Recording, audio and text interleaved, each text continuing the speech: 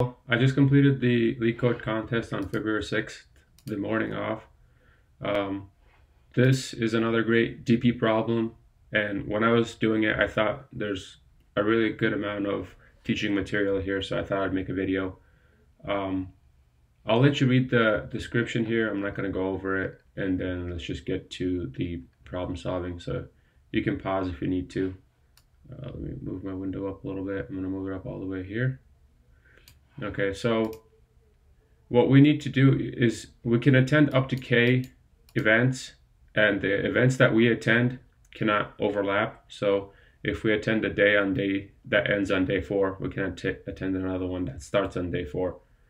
So with DP problems, there's 2 parts, maybe 3 parts.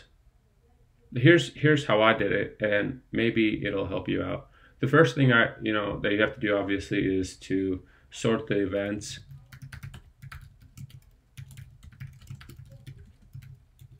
Let's go ahead and do that. Okay. And then what we're going to do is we're going to DFS. So our goal is to go to this event. Okay. And let's say we can attend 2 events. Our goal is to go into this event, okay, and capture the points, and then check what event can we go to next, and then capture that, and then, continue that way. Then we go all the way back and we say, all right, now let's pretend we don't go to this event and go to this event. So this is not in sorted order. It would actually look like this. And then we're like, all right, what if we just start at this event? What's going to happen? And that's the part we want to code. If I go here, what will be the result of the remaining sub-problems, okay? That's kind of the DP approach. Now, here, I'm going to show you how you want to divide your DP problem into 2 parts, one without the memo, and then how to figure out how you want to use the memo. Because I know that a lot of these solutions, they kind of just throw the memo right off the bat, and you're kind of confused on, wait, how did they come up with how they're going to use the memo? But the way I learned it is the memo comes at the end when you start realizing what variables are changing. Okay, so we're going to ignore the memo for now. Okay, so we're just going to do return DFS. We're going to pass in events, the number of events we can still attend, and the index we're going to start at. Okay, now this index is going to be an index for an event that we can go to right away. So we're gonna, that assumes that it's not overlapping with any of our previous events. And I'll show you later how we're gonna assure that. Now let's go ahead and create this function.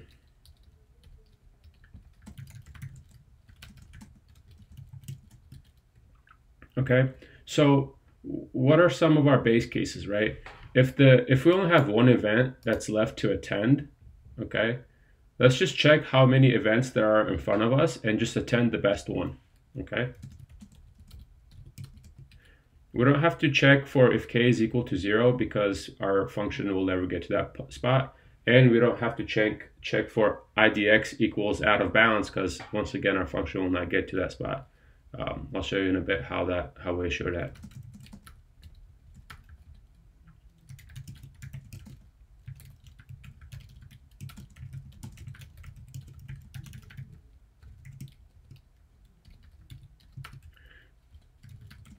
Okay, so we're gonna just look ahead for all of our events that are coming up and just pick the best one because we can only attend 1 anyway. Okay, now here we're gonna do, okay, what if k is more than 2? Like what if it's like 10 and we got like a whole bunch of stuff in front of us? Well, let's go ahead and see what we can do. So what we're gonna have to do is iterate through all of the events that are in front of us.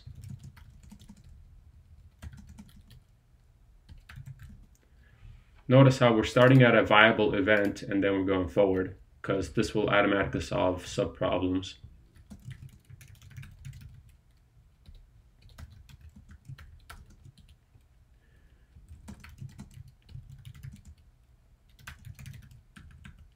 So if I attend ith event, I'm going to get this value, right? Now I have to answer, what event can I attend next? So these guys are already in sorted order. So if I'm attending the ith event, I'm going to have to check what's going to be the next event that I can attend, okay? We check that by just doing a quick loop. So it's going to start at I plus 1.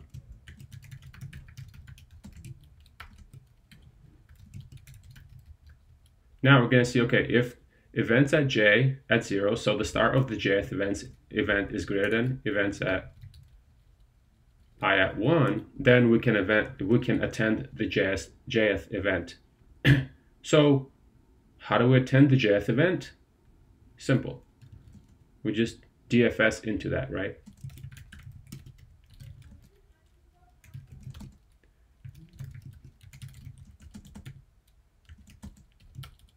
Okay, so what we're doing is we find the jth event, the next event after I, and maybe even all the other ones. Maybe we just like skip over that one and we kind of check, attend this one, maybe not attend this one, maybe not attend this one, and find the best j that gives us the best answer, okay? And we reduce k by 1 and we go ahead and attend that, okay? Now, what if, we're not always, going to necessarily have to attend k events? What if, one of the examples up there is this one where we only need to attend one event, not necessarily two, even though we can attend two. In that case, we might not always go into this for loop. So this ret equals math.max might not always happen. So we also want to double check and make sure to do ret equals just val, in case we just attend this one and we don't go in here, okay? Because that way it's going to be 0. And then finally, we're done. Okay, so this is without memo, okay? And if you get stuck here, then maybe rewatch or let me know what part I was not clear on, and I'll definitely answer your question. So you get to this part, right? Especially on LeetCode, what you can do is, test with these smaller cases. They're not going to TLE on you, okay? And we're getting 7, which is what we expect because we're going to attend this one and this one. And you can test with all of these small cases, but it will TLE if you submit. So now the question is, how do we implement memo? And this is the realization that I had when I was learning DP. What's the point of memo? Okay, memo is used to make sure that we don't do multiple calculations, the same calculation more than once. How do we know what calculations are going to be made? Well, let's look at our function DFS and the variables that we're taking in. Which one of these variables changes? K changes and IDX changes. So what we're going to need is a memo of size K by size IDX.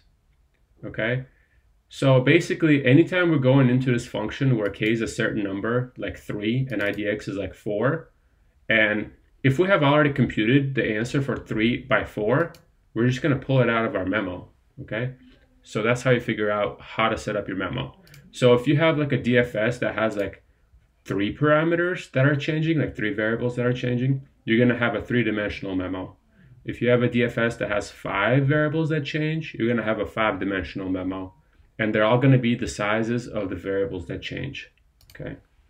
So let's go ahead and implement our memo.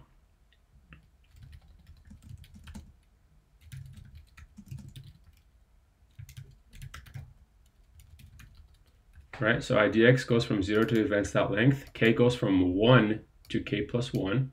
So since this is not 0 index, we want to do K plus 1. And let's go ahead and pass the memo in.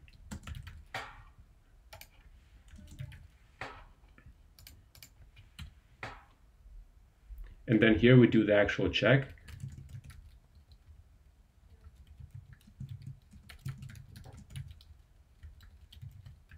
Okay. And then we also have to pass it in here. And then we actually have to set it here. Okay. Now our memo is set up. That's how that's the easiest way to do memo. I know I used to get stuck on this part so much in the past, but that makes it super easy for me at least. Let's go ahead and make sure. Okay, we got a compiler error. Oh, we got to add int here. Finished. Let's go ahead and submit. And accepted. Oh, you can't see it, but my window is not even going up that high. But it's accepted here. I'll show you. There you go. Let me know if you have any questions. And yeah, thank you.